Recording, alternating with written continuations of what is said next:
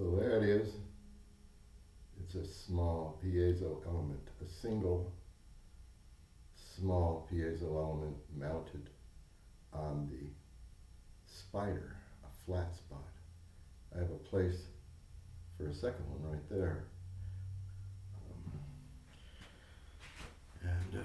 Here we have new tone and volume. Tone doesn't do much. Of course, this tone doesn't do much either. So tone controls for guitars are primitive, to say the least, but effective. Okay, so we're just doing some evaluation. This is mostly the small little acoustic pickup.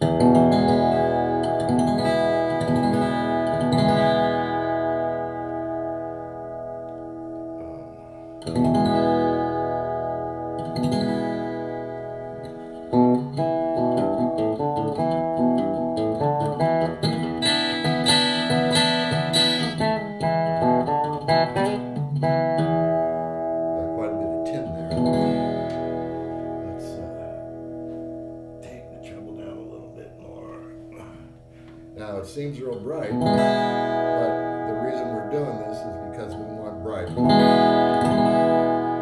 this down a little bit.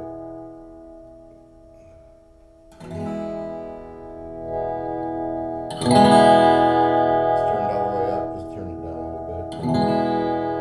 Now take the edge off of that. Here's the magnetic pickup volume. Kick it up a little bit.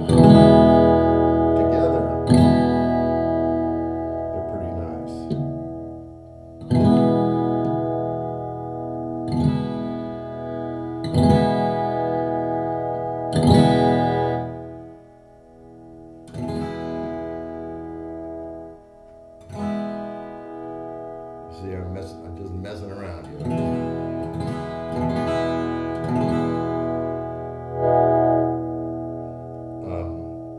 This little piezo has a little more power, or at least as much as the magnetic. Anyway, together, I think they're